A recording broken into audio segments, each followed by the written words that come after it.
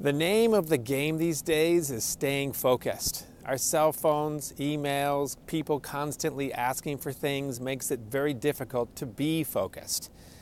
And yet that's where we get most of our good work done, is when we have the ability to concentrate on one thing for more than just a few minutes. Well, now add on top of that the emotional strife that we sometimes go through. We've all been through it. You get a phone call from your wife or your husband and something has happened to your kid, or your boss has called and said, "We need to see you tomorrow morning, it's important," or there's a situation with your parents that is gnawing at you and you're concerned about it. How do you stay focused when that's going on as well? How do you bring your A game when you have to lead a meeting, give a presentation, rally the troops, when you yourself are not at your best?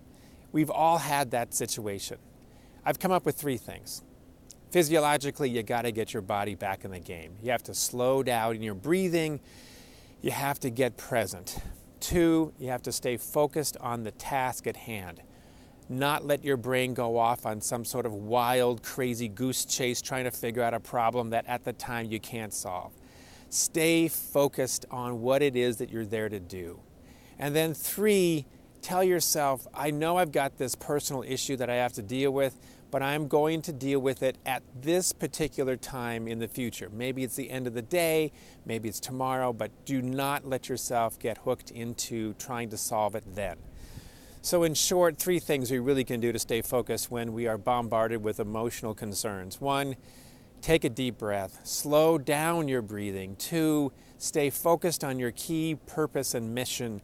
And 3, tell yourself you will deal with these personal issues at some predetermined time.